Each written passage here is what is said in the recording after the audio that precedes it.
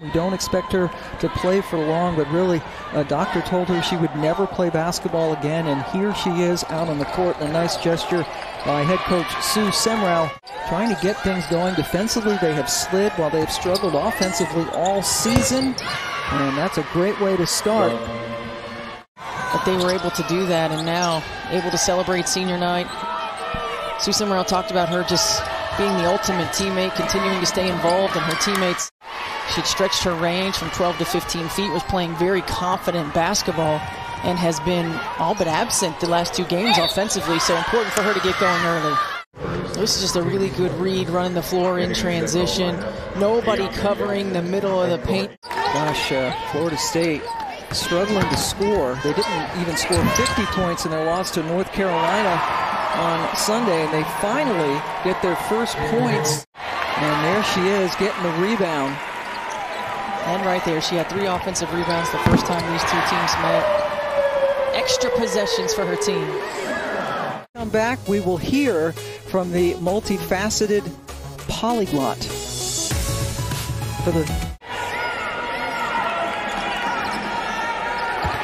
Hermosa.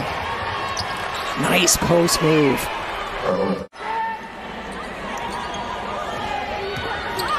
Now Lahtinen finds some space, puts it up. Whistle blown as the shot goes in. Good job of using the screen right here. And Jones going to her left hand and then finishing. And this is some of the stuff you see, such flashes of brilliance from Morgan Jones. And we're struggling with one. Pam Ward and Stephanie White joining you. Georgia Tech and Florida State. Morgan Jones gets her second bucket of the evening. Alliance Carter, known as AC to her teammates, checks in for Georgia Tech. Doesn't get a lot of playing time. And then the shot nailed. Yeah, great rotation by Weber to get down there and get that steal.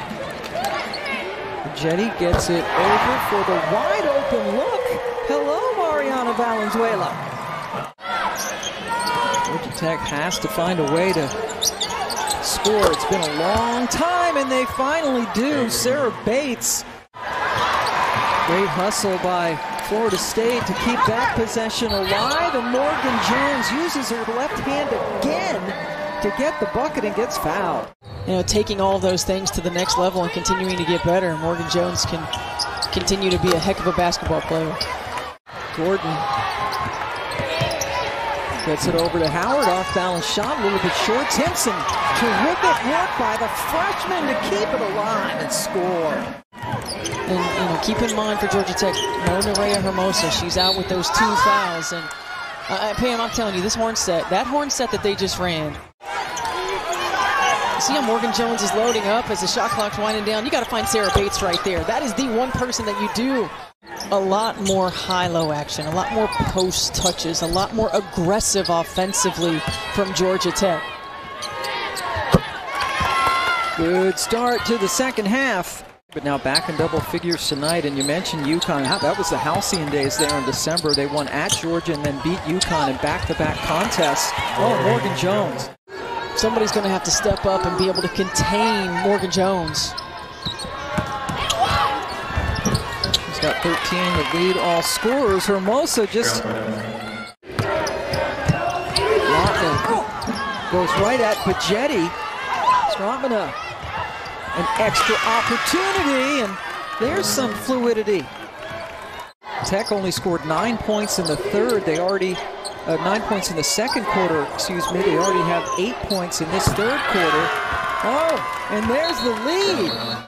They are projected as a 6th seed by Charlie Cream, but would drop to a 7 with a loss, and says Florida State has to win or else they will drop out of Charlie's next 4 out and need to have a magical run in the ACC tournament.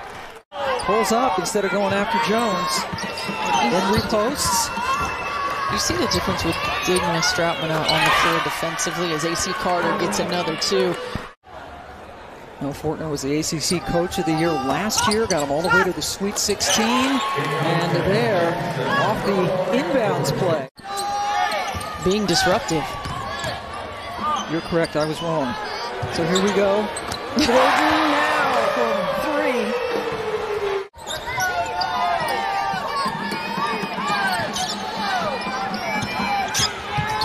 Takes a stream from Kubai. The floater goes in. Georgia Tech needed somebody to put some points on the board, and she took ownership of that in key moments, and she's doing that again here tonight. 5 for 5 from the free throw line, drawing contact. And Bajetti picks it, 3-on-2. Bajetti, perfect pass to Morgan Jones. Stephanie White, and nip and tuck game right here, just a 1-point ball game. Strautmane coming alive in the second half. He's not for much of it. AC Carter getting most of the minutes at her position. Lahtinen's going to have to chuck it up. And she packed it in with the big spin roll.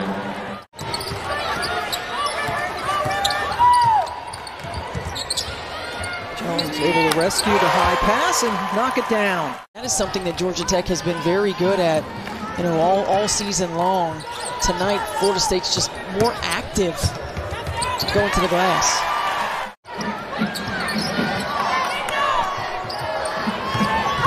Hermosa off the floor, big offensive threat, but the second half continues. Hermosa and Kubai have not been able to be on the floor together most of the night. Strautmane is heating up.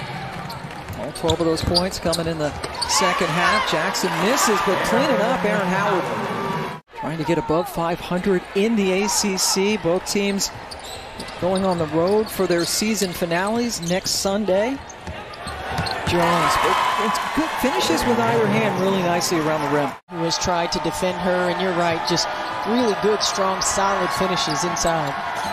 Ties the game back up inside, and it's Lily Love. Jones regained control, got her over to Baldwin, who was able to finish. Strautmane has had the hot hand. Love picked up her dribble. Nice pass, though, to Hermosa, who was able to catch it and score. And Florida State with another chance to tie it up. Gotta be smart. I'll win, and that's the 5th on Hermosa. Yep. Kid has talent. Hit both of her free throws. Lahtinen, who is another Finn, says, take this. Bajetti playing most of the minutes at point tonight. Bianca Jackson, too strong. Jones gets the rebound, and then Kubai. Kubai posting up on Baldwin. They fade away. Can't go. Rebound chased down by Lahtinen. She is 11 of 13 on the season. They have 3 timeouts. Priestess gets them both. Lahtinen going to inbound it.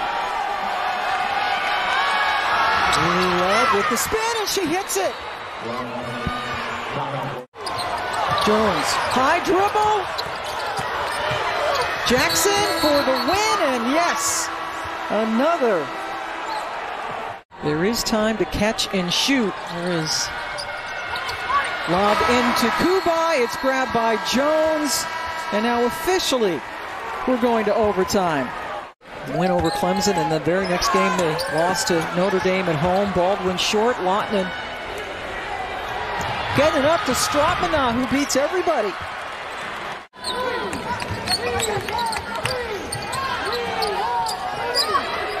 Bajetti for the lead. Sarah Bajetti knocks down a big 3. She's been so solid for Florida State here tonight. Nice back cut. That's that next level of development for her. And she is developing that offensive game. Jones, big one, again. If you're Georgia Tech, you've got to play solid defense and finish the play. Inside a minute, Jackson. Good look and good finish.